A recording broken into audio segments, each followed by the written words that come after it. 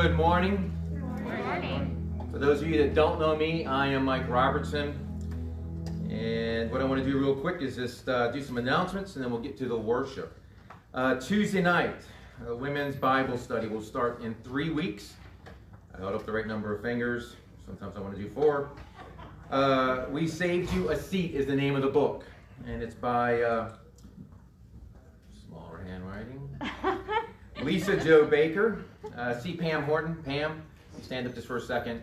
If you're interested in the book and interested in doing the study, see Pam and she'll help you. We just need to purchase some books.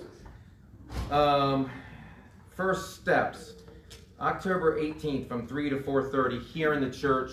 First Steps is an opportunity for you to get to know the pastor and his wife a little better and also to learn more about the church itself. So if you're interested, there is a sign-up sheet out back on the bulletin board. Also, Calvary Chapel Magazine. We have a magazine, which is pretty cool. Has a lot of things that shows what Calvary Chapel as an organization, if you will, as a group of churches is doing around the world, not just in the country. The other thing that I love about it is on the back, it has the gospel message. So if you take it, read it, leave it somewhere, share it, someone may pick it up, they may read this, and it may change their life for eternity. So that's the thing I love the most on here. Obviously on the inside, some really cool stuff. But on that. Also, the food bank has issued a greatest needs list. Thank you, Pam Horton, for keeping us informed on that. That is on the bulletin board as well. If you have a desire to be involved in bringing in food, there's a list back there. Look at the list. It'll tell you what we need, what they need. And obviously I'm going to have to turn the air on because a lot of people fanning. So, and I'm hot too, so it's not just y'all. So, you can see Pam Horton about that as well. Today's Pam Horton Day. We can see Pam, and Pam can help you with what's needed. You can give it to her. She's collecting it. And as a note that Pam brought up, which I thought was beautiful, if there's anyone in the church that needs food, needs help, please, please, please, I can't say it enough. See Pastor David, see myself, see someone else. I don't care who you talk to, but ask for help. We're here to help you guys. It brings us great joy. It's a privilege. It's a blessing to help others. If you know someone who has a need and you want to kind of privately tell us, that's fine as well. We will not approach them. We will not embarrass them. Not that they should be embarrassed, but we won't walk up to them and go, hey, I hear you need something. We're not going to do that, but we'll be aware of it. We'll be praying about it. We'll be on the lookout for it. And if the time comes up where maybe it's just the right time to talk about it, we'll talk about it. But typically we won't. The Lord will open their heart if they desire need, if they need help. But please ask. We want to be a blessing to you guys. And with that, why don't we pray real quick, and then we will hop straight into worship. Father God, thank you for this morning, Lord. What a blessing it is to be here in your house, Lord. To be amongst brothers and sisters that love you, desire to hear your word, to sing your praises, to be in your presence, Father God. I pray you would just, that your word would be mighty this morning. That the words that you give to our pastor would be your words, that they would be anointed by you, and that when we hear them, Father God, they would speak deeply into our souls. Father, I just thank you for the worship team that is up here, their desire to lead us in worship of you, our God, the creator of all things, Father. Lord, just bless this time. It's in Jesus' name we pray. Amen. Amen. Thank you, Brother Mike. But I do have one thing. I think we need to turn around up here on the stage because Linda's on the wrong side of the church. I feel imbalanced or something here.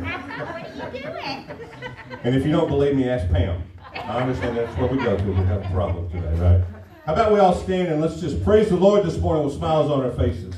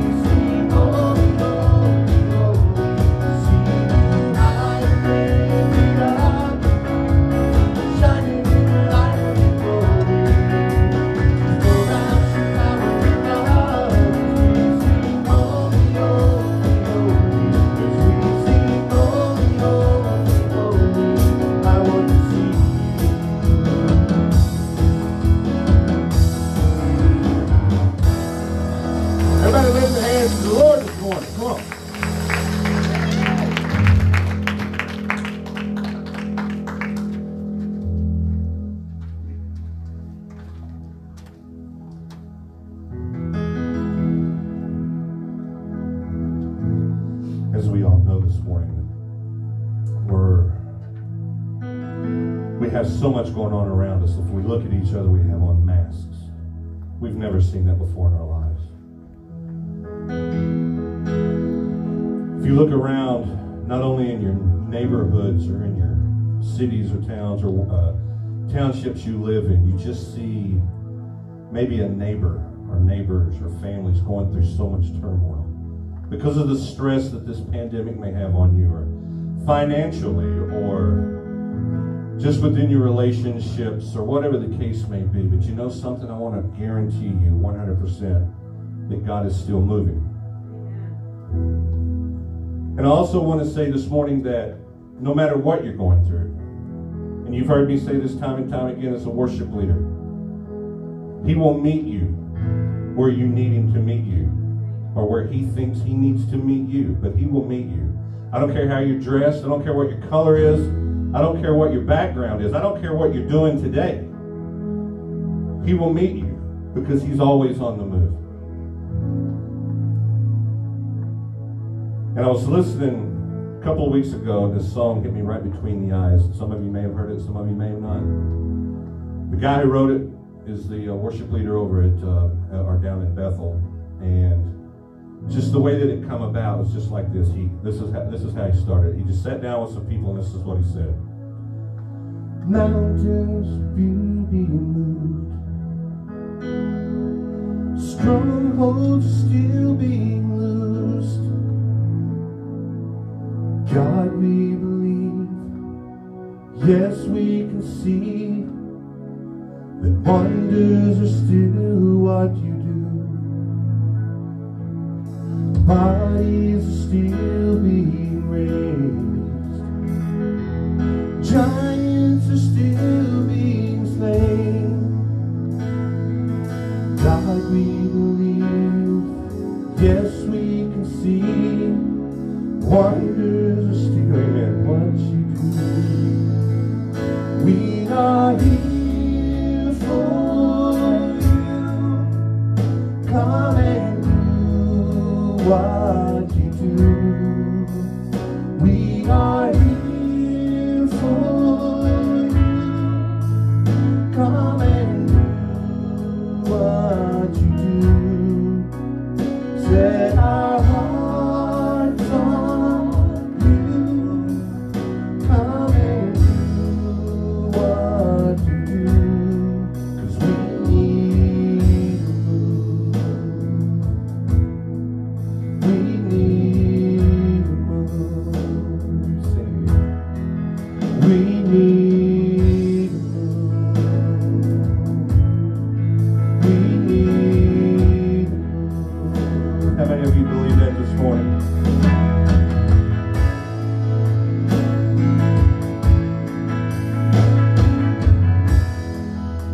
Mountains are still being moved. Mountains still being moved. Strongholds still being loosed. God, we believe, yes, we can see it. Wonders are still what you do. Bodies are still being raised. Bodies are still being raised. Giants are still being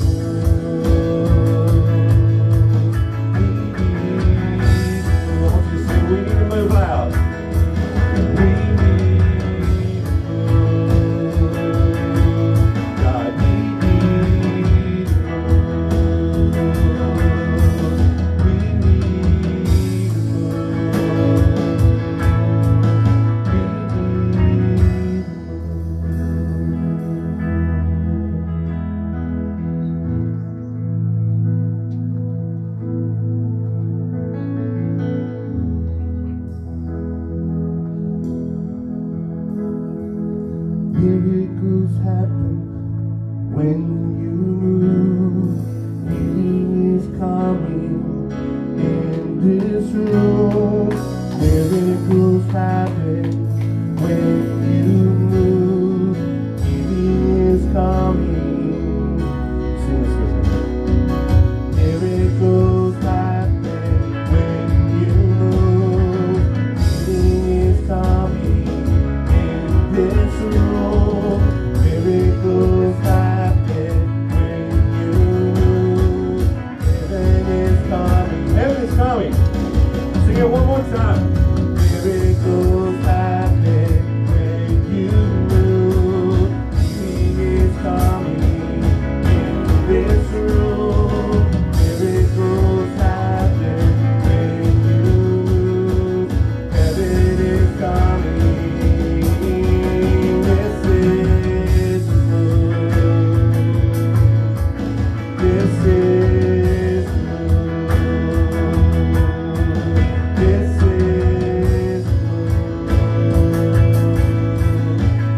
is God, we need a move. Sing it with me.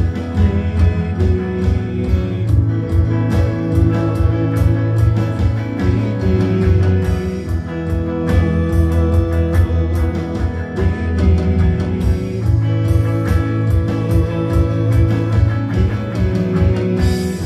Sing it one more time. This is a move. This is a move. This is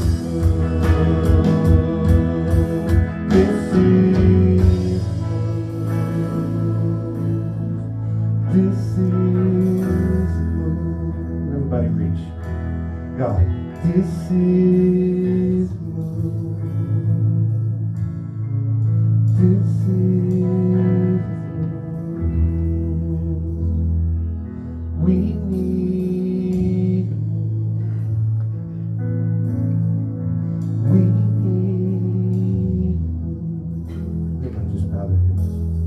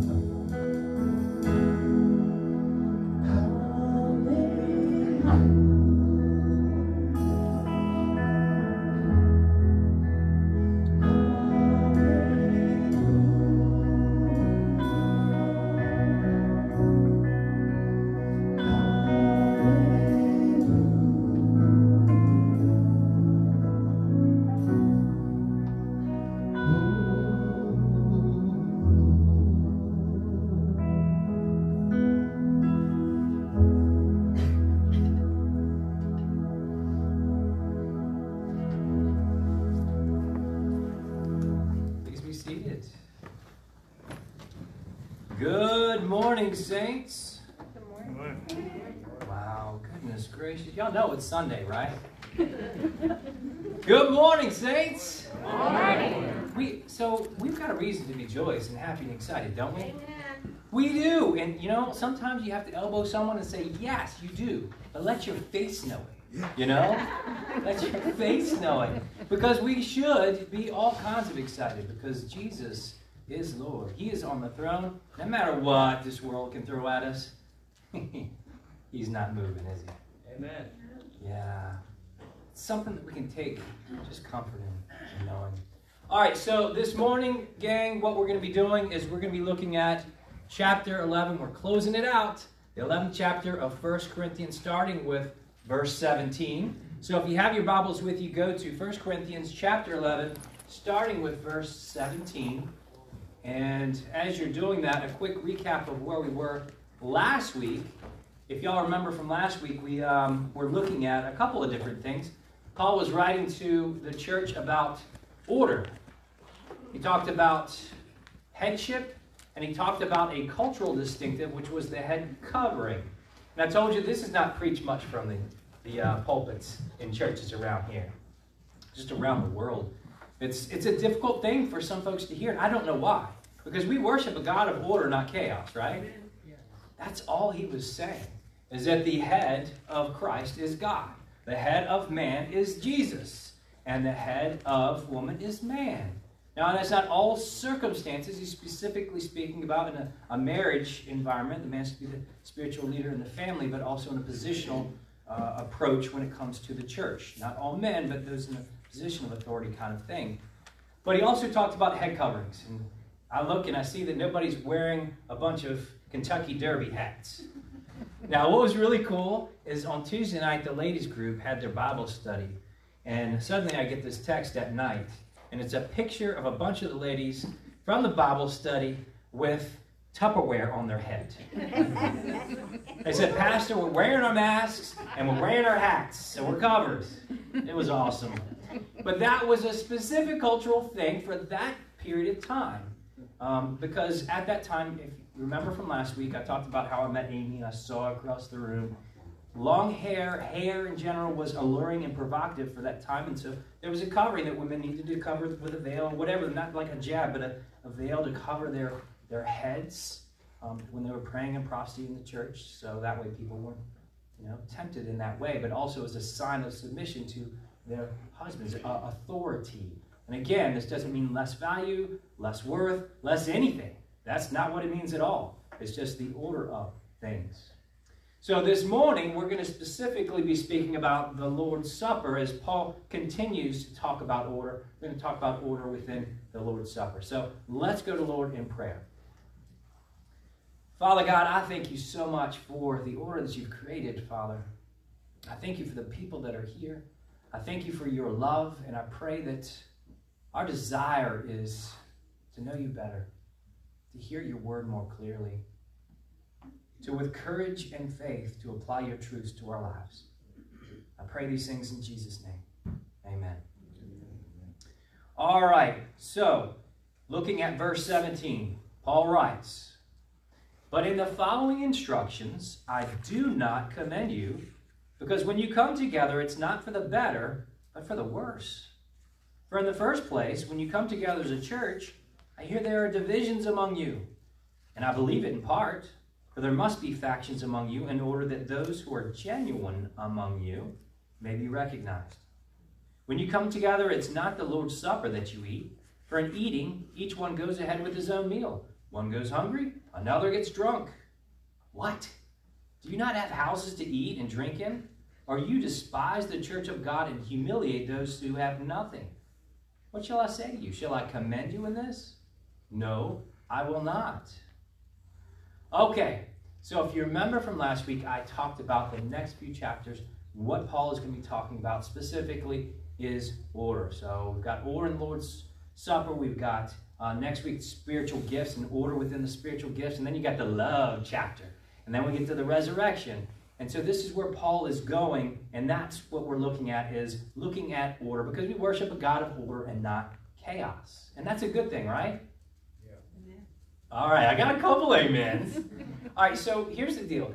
Imagine not having order in the service. I'm up here preaching, and suddenly Mike comes forward and goes, hey, I think it's time to do the announcements. What? Or y'all are doing the praise, and y'all are, we exalt thee, Lord, and I come forward and go, all right, everybody, let's take communion. Just interrupting the praise. Or maybe as you come in, and you're getting your communion cups, as soon as you get it, you open it up and you start partaking instead of taking it together as a family. Order is necessary. Now, here's the deal. Too much order and you stifle the Spirit. Too little order and it's chaos. So there's a balance, and sometimes it's a little bit harder to see where that balance is. But what we're seeing this morning is Paul trying to establish order when it comes to partaking of the Lord's Supper. Tim, how do you mess up the Lord's Supper? Well, we just read it. What they were doing. They managed to find a way to mess it up, and we're going to talk about it a little bit. But full disclosure to everyone this morning, I was reading this text, and it broke my heart. I felt convicted. And y'all know the old saying, right? Misery loves company. So maybe y'all will join me as we begin to unpack this in my misery. But it's a good thing. It's a good conviction. And we're going to camp out here in this text because what we're looking at is the heart of the struggle.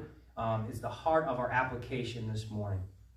So Paul starts out and says, hey man, I heard that there are divisions and factions among you. That's not hard for us to believe, is it?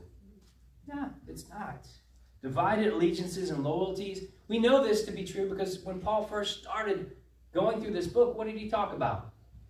There are factions and divisions among you, right? The factions and divisions we know at that time was we had people that were in their little camps. They had their little cheerleading outfit or their little sweatshirt with the face of their favorite apostle or teacher on it.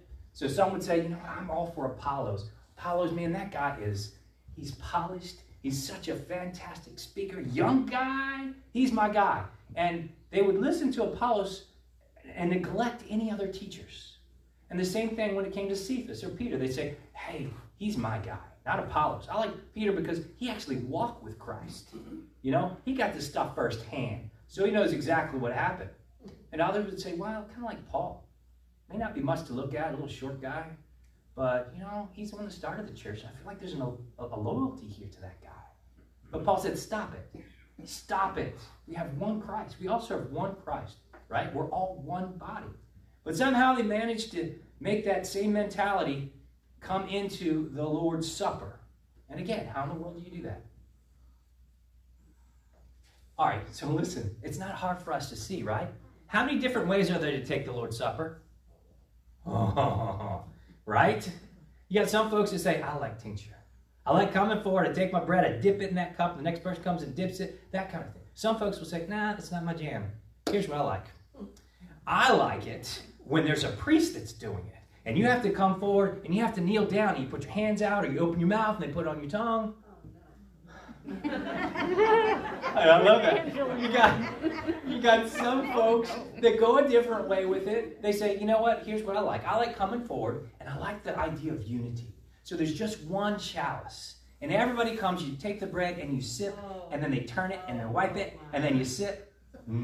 That's nasty, right? No, sorry, didn't mean to say it that loud or out loud. I don't think we're going to be doing that here, but you've got other kinds too. You pass out the plate of bread, pass out the plate of the juice, or you got the fast food style. I mean, you've got what we're using today is you got the bread and the cup all in the same cup, right? It's right there. So there are all lots of different ways to partake of communion, but what we're going to see is Paul's not specifically speaking about the form in which you partake of communion, but the heart of communion. To understand and to comprehend what Paul is talking about, we probably need to look at how the early church participated in communion. The Lord's Supper was an event. It wasn't just the elements. It was, as Jude called it, it was a love feast. Doesn't that sound nice? It was a agape meal. And for some of y'all that were raised in the Southern Baptist Church, along with communion was a good old-fashioned potluck dinner. That's what it was. Now, the Jewish folks in the Old Testament, what they would do is they would come together that once a year and they would celebrate the Passover and they would have that meal and they were doing it in remembrance of what the Lord did for them. excuse me, delivering them from the bondage of slavery in Egypt, right? And what they would do is each family would take a lamb, and they would slaughter that lamb, and they would all eat that lamb at the exact same time. That's really cool. It was like, even though they were in different places, they were all eating it together at the same table. And then you flash forward, and we see the early church, and what they did, they do it once a week. And they would do it in a way, not to remember being, rescued from Egypt, but in a way to remember rescued from our sins and condemnation and salvation through Jesus Christ and what he went through on that cross. And this is where the conviction was hitting me. Because most churches have gone from an agape meal of remembrance, when fellowship and unity was a vital part of it, to a fast food mentality of communion. Am I preaching to the choir here? What's happening? Golly, we forget the unity. We forget the remembrance that's supposed to go with. Now, we're doing the remembrance, right? We're doing the remembrance. This I do in remembrance of me. There's nothing wrong with what we're doing, the way that we're doing it. But I think we can do better in bringing in some fellowship. Now, I know that would be hard in this COVID environment, isn't it? Would that be hard? Excuse me, I'm trying to get y'all involved. Can I get an amen somewhere? I mean, I feel like I'm on Wheel of Fortune. Can I buy an amen? You know? The fellowship and the unity that was part of that early communion is something that we're supposed to do. I got it. Thank you, brother. I had one of those little cough drops. They come with the menthol stuff. And man, it's killing me. My eyes are watering. It's bad. Anyway, so this is one of the things that was convicting me in looking at, but in a COVID-19 environment, it's hard. It's hard to do, to have a potluck dinner. Now, I love a potluck dinner. You can ask Amy. When we first started the church, it wasn't long before I was like, man, I wish we had a church home, a building, so we can have some good old-fashioned potluck meals, right? I love those things. And it wasn't just the meals. It was the fellowship and the unity and things like that. I mean, you can ask Amy.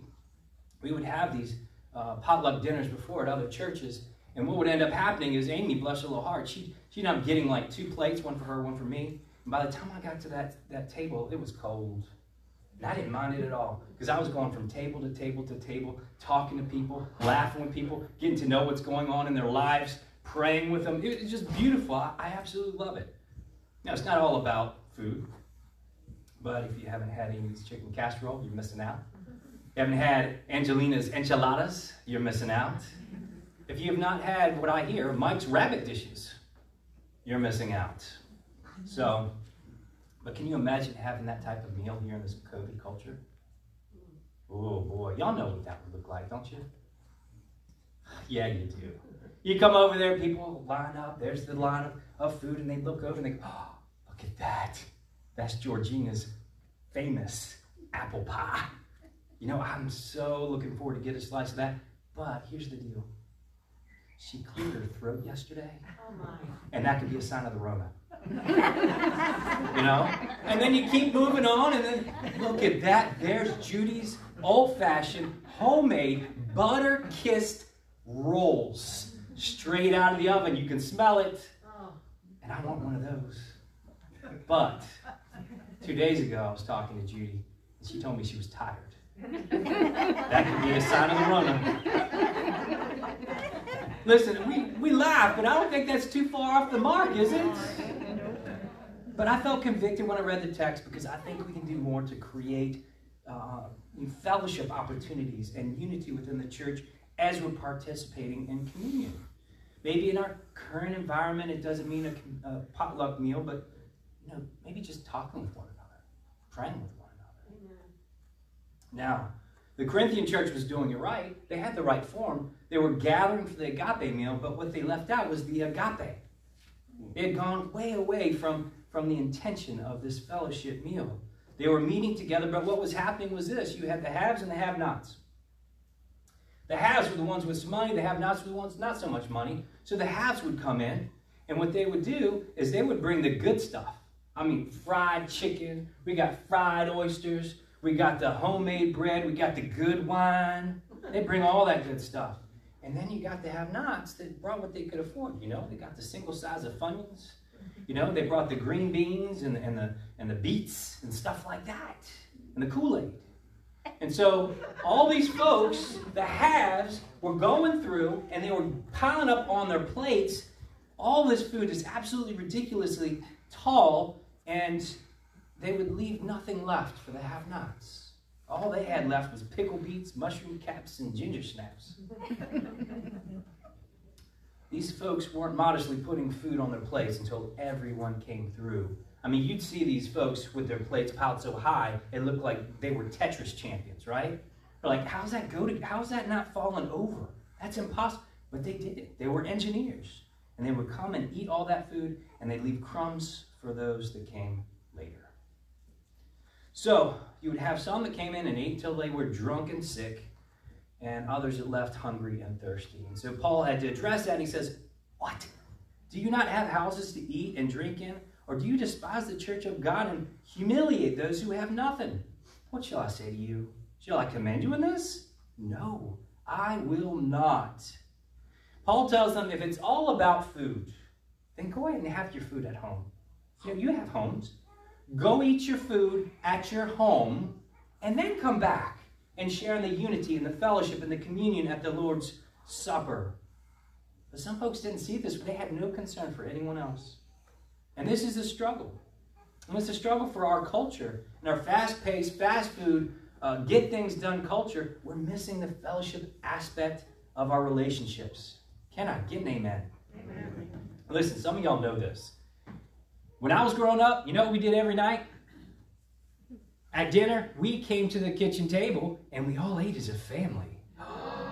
What? There was no TV. There was no TV in that kitchen. There wasn't room for it. But no, there was no TV, and there was no cell phones. You know what we did instead? We would talk to each other. How was your day, honey? What you got going next week or the rest of this week? Or it was just a great time of fellowship.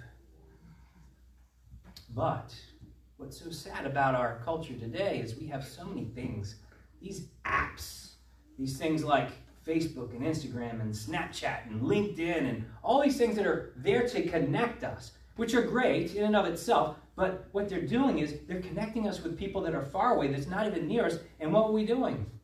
We're forsaking those all around us. We're connecting with everyone except those who are physically near us. We're becoming an extremely unsocial and isolated culture, and that bleeds over to the church as well. Yeah, I got some people tucking their toes up right now, don't I? I love that we have Facebook Live. Facebook Live is fantastic because we are reaching people that we would have never reached before. We got people in several different states that are watching these services, which is great. But the problem is, when people substitute watching Facebook Live over being part of a local congregation of believers. Ooh. Yeah. The same can be said for television preachers. Watch out now, Pastor. Oh, come on. Yeah.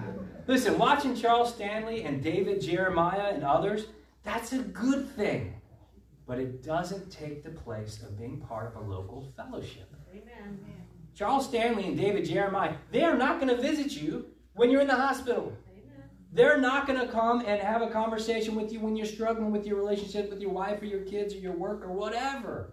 It's great to watch them, please don't get me wrong, but don't let it take the place of your fellowship at a local congregation.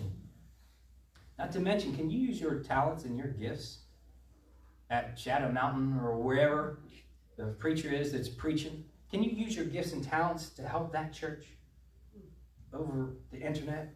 How do you do that? How do you provide words of encouragement? How do you lay hands and pray with somebody that's online? I can't tell you how many folks I've spoken to that think that watching church at home is just as good as being part of a fellowship. Oh my.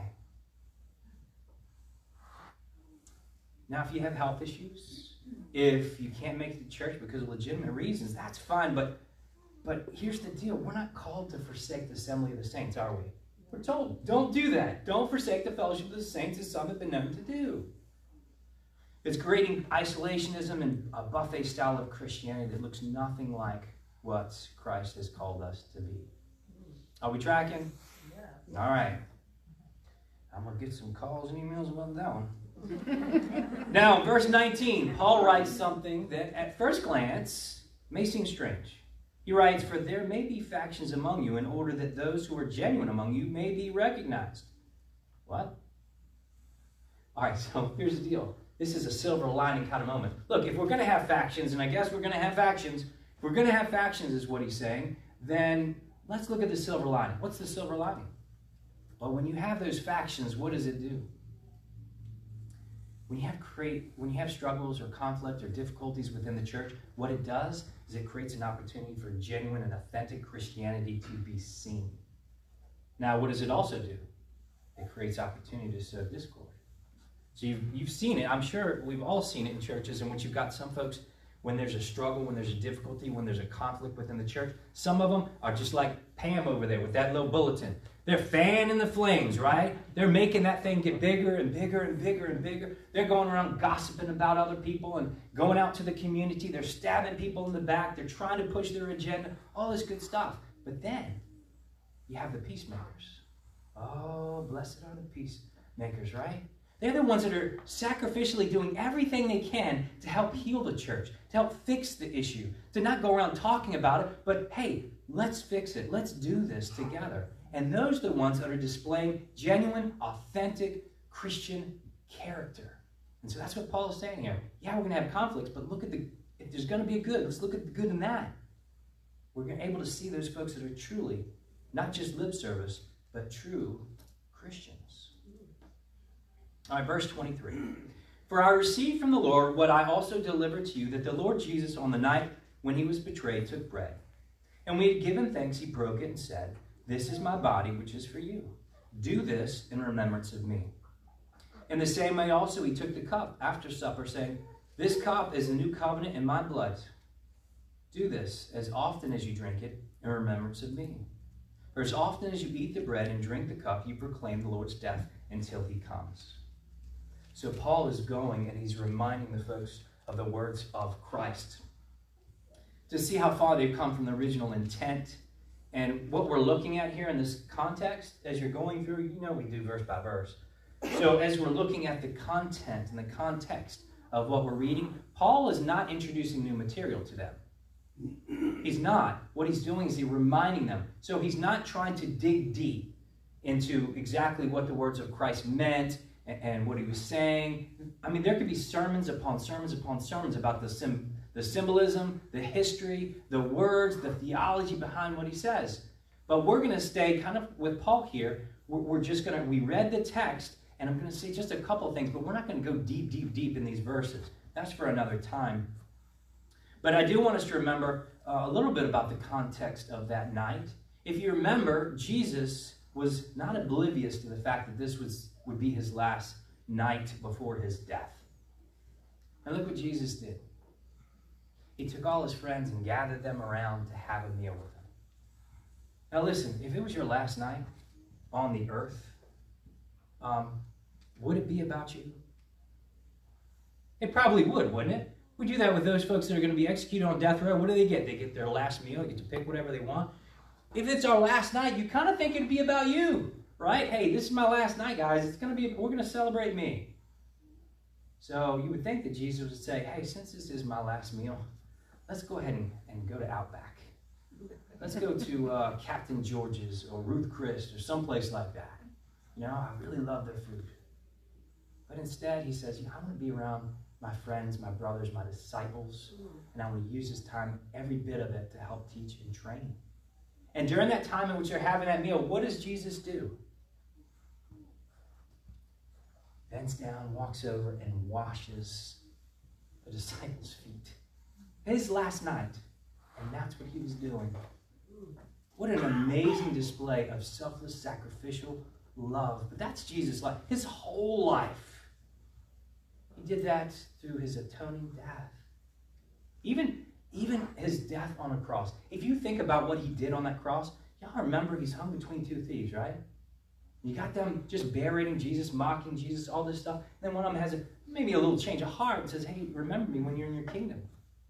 Jesus provides words of encouragement to that thief on the cross. He says, truly I say to you today, you will be with me in paradise. He was feeling every bit of that pain, but he was thinking of others. And it wasn't just there too. When he looked over at his mom, and he saw his mom, and he saw John, he was hanging on that cross. In the Gospel of John, this is what it says. But standing by the cross of Jesus were his mother and his mother's sister, Mary the wife of Clopas, and Mary Magdalene. When Jesus saw his mother and the disciple whom he loved standing nearby, he said to his mother, woman, behold your son. Then he said to his disciple, behold your mother. And from that hour, the disciple took her to his own home.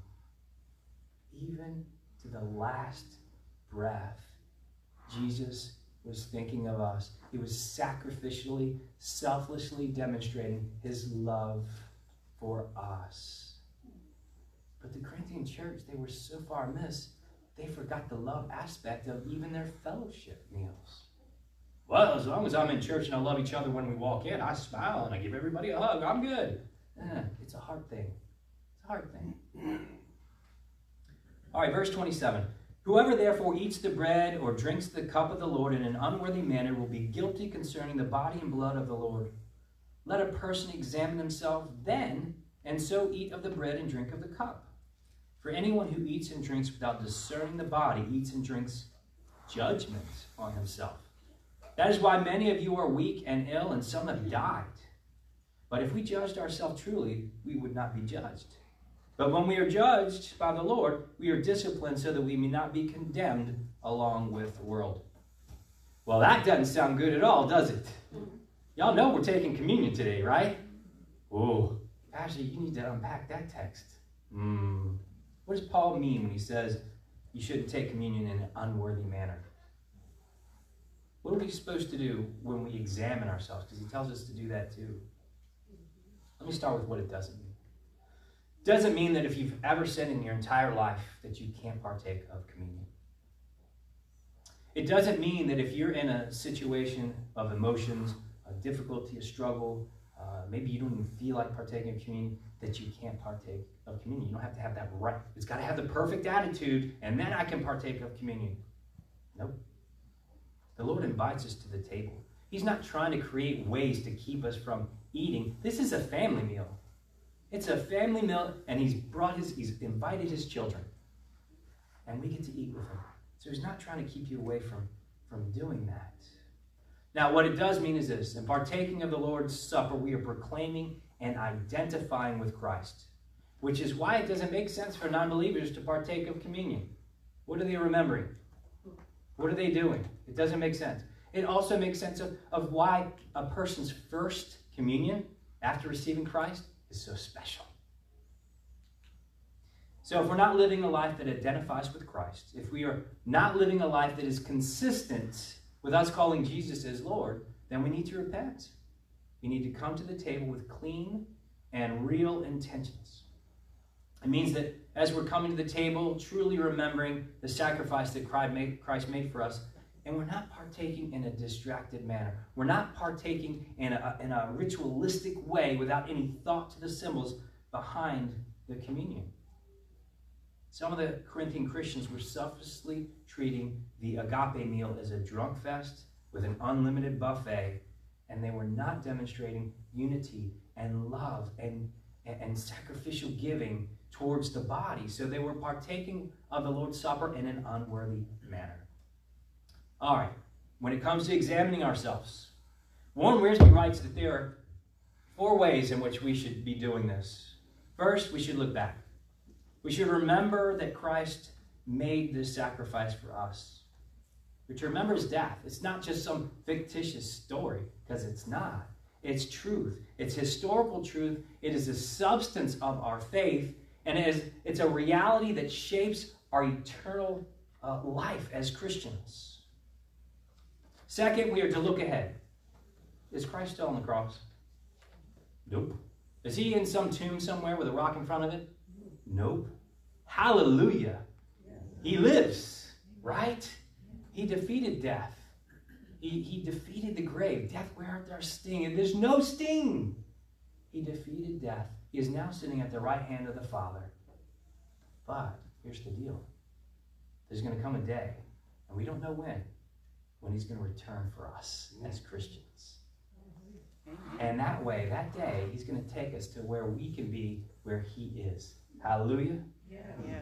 So we are to look ahead as well. Third, we're to look within. We're to examine our own lives for sin and selfishness. We're to confess our sins and truly repent of them. That's when most people go, I got that one. And finally, we're to look around. Paul says we are told, or he says that we are to discern the Lord's body. There's a dual meaning here, right? We discern the Lord's body as in we look at the symbol of the bread and understand it's just a symbol. It's not the real deal. This symbol represents the blood or the body that was broken for me.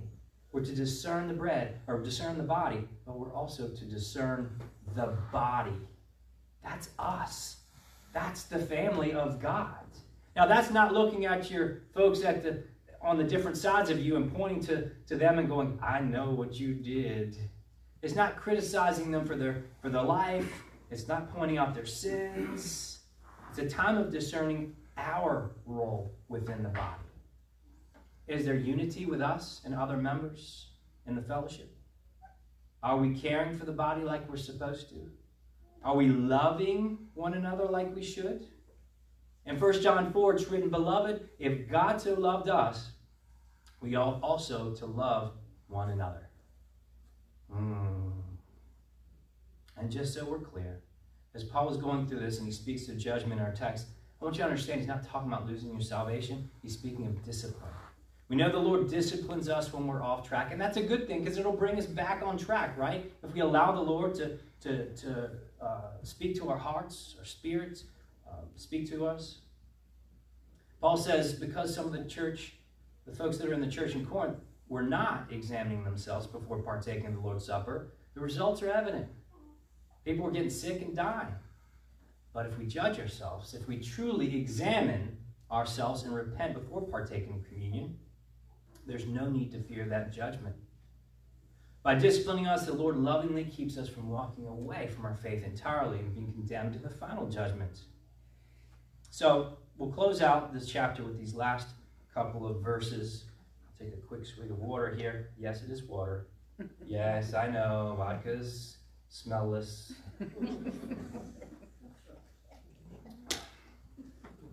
All right, so verse 33. He says, So then, my brothers, when you come together to eat, wait for one another. If anyone's hungry, let him eat at home, so that when you come together, it will not be for judgment. About the other things, I will give directions when I come. Paul's putting a cherry on the top, providing a summation of his instructions.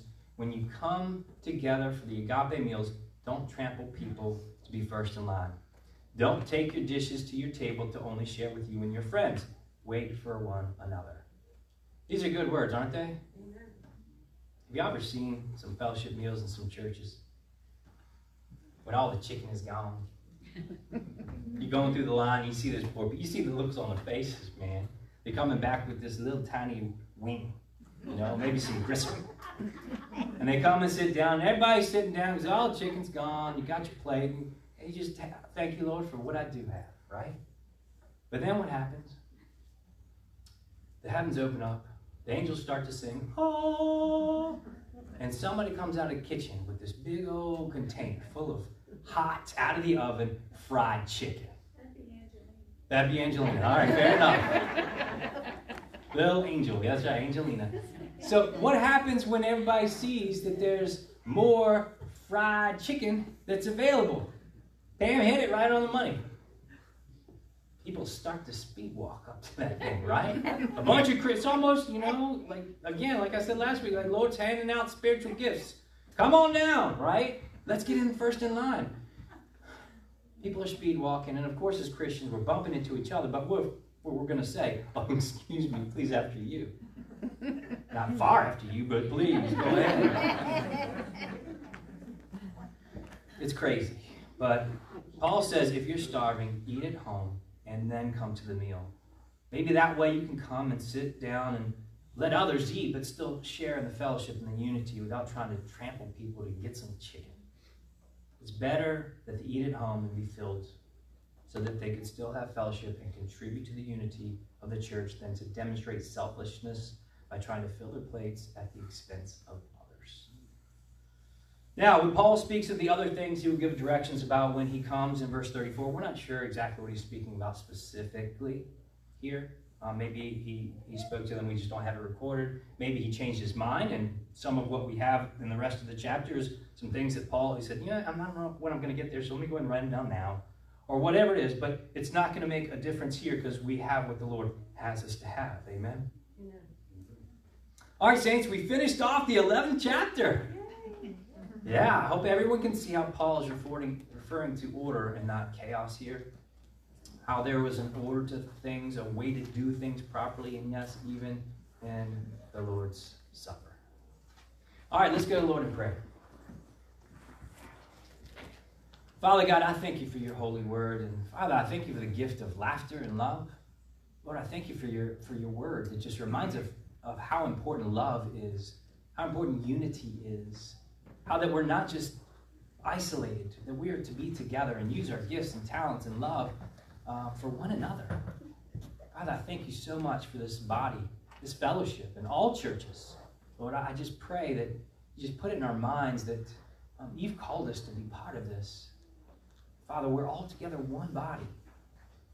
So, Father, I pray that you remind us to use our skills, our talents, our gifts, to encourage one another, to maintain the unity in the body, and to just bring you glory and honor in all things that we do.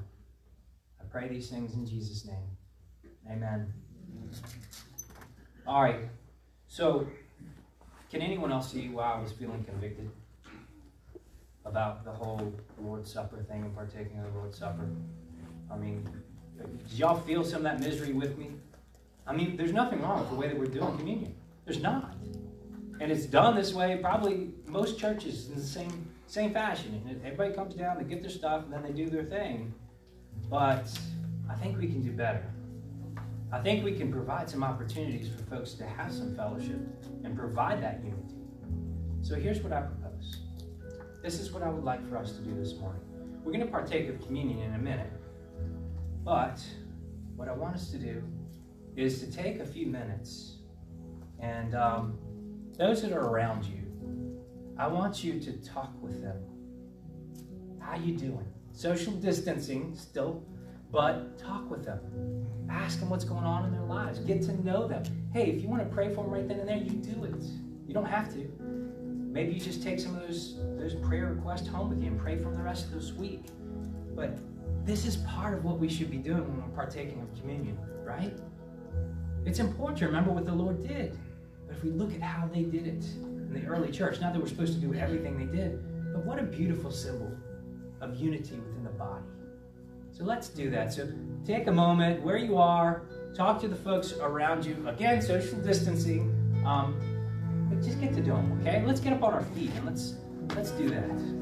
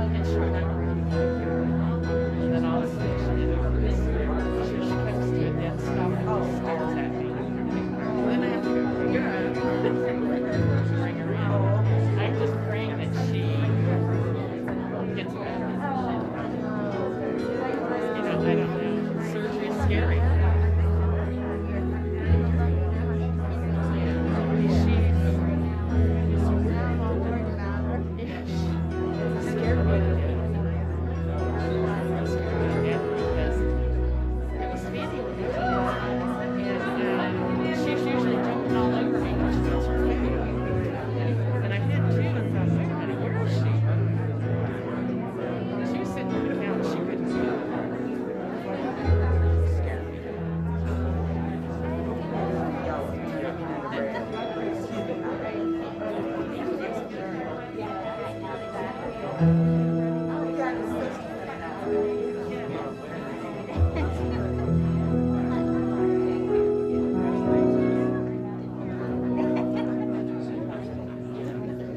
the kids.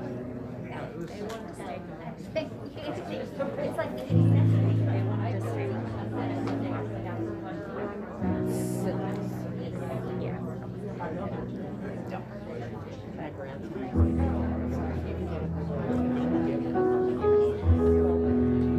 with Jeremy being it. That's hard. It's hard. Like, I'm just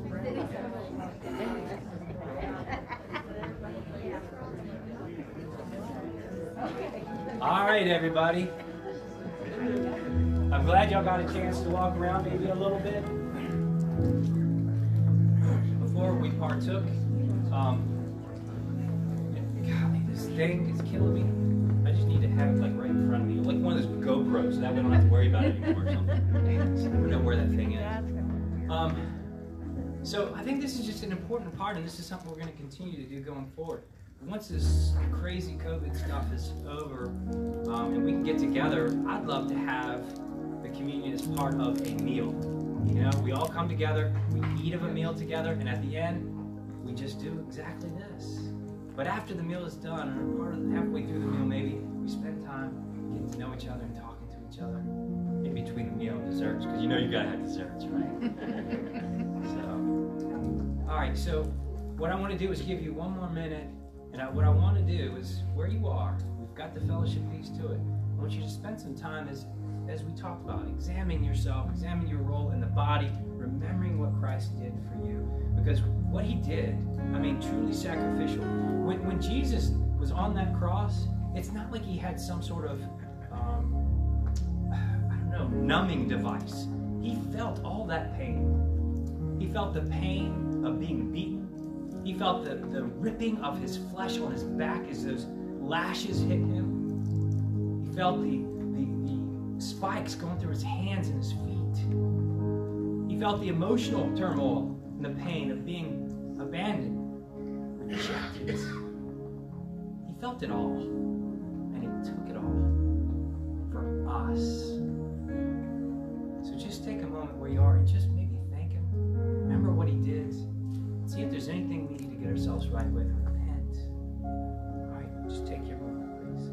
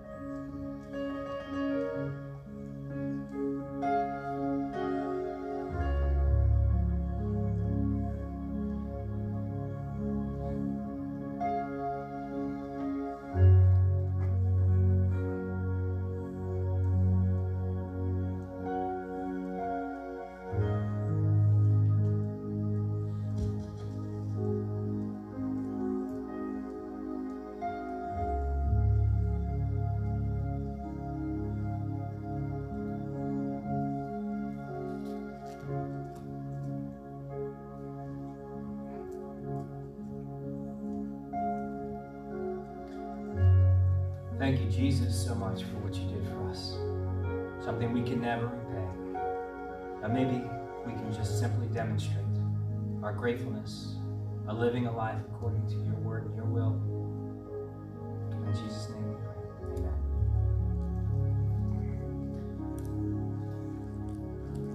On that night that Jesus was to be betrayed, he took the bread and he blessed it, he broke it, and he passed it to his disciples. And he said, "This is my body, broken for you. Do this in remembrance of me."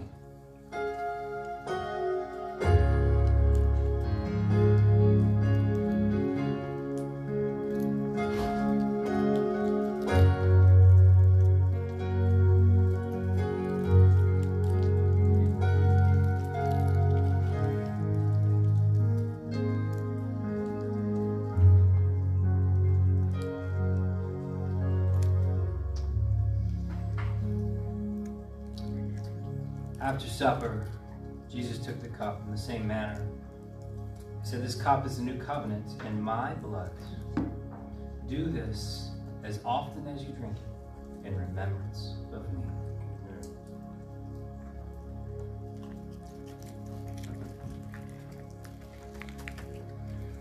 What we're going to do now is we're going to continue on that whole idea, that concept of being one together. And we're going to sing a song. And some of you may remember this song, but some of you may not. But it's really short and easy to sing. But it's just a way of binding us together as one in unity. And after we sing the song, or as we're singing the song, whatever the case may be, if anyone needs just some time of prayer, just talk with me, or want to accept Jesus as Lord. Maybe you haven't been doing that. Your life has not been the kind of life that maybe you know that Jesus expects from us. Look, it's not too late. Jesus loves you. And it's never too late. He will welcome his arms openly to you and say, "Come on back." If you've gone a little far astray, you want to recommit your life. Or maybe for some here, you've never accepted Jesus as Lord. And you want to make that decision today. What an amazing decision. There's only one way to salvation, and that's through Jesus Christ. There's only one way. But as I've shared with you before, we have to understand this. The life as a Christian is not an easy one. It's going to get more difficult in terms of persecution as time progresses. Our time here on this earth is short. I don't think there's anyone ask someone 10 years ago if it's to look into the future and see what we're seeing today with the evil and the grossness and the division and the riots and the looting and all these things that are happening. And you tell them that's what's going to happen in 10 years. There's no way they would go, "Ooh, Jesus is still a long ways away." We're closer than we've ever been. We're getting closer and closer to his return. Are you ready? Are you ready? Jesus promised that he'll never leave you nor forsake you. Not that you won't go through difficulties. He didn't pray that they take us out of the world. Instead, we are to be the salt and the light. We're to be here in this world so that we can purvey hope and encouragement to others. That's why we're here. To worship him, to serve him in any capacity. So anybody, if that rings to your heart, the Holy Spirit's maybe speaking to you, stand up for Christ. Come and talk to me. I love talking about Jesus. He's my favorite subject. So give me an opportunity. But let's stand and sing our last song today. Blessed be the, what is it? Blessed be the ties. Blessed be the name of the, no, blessed be the ties.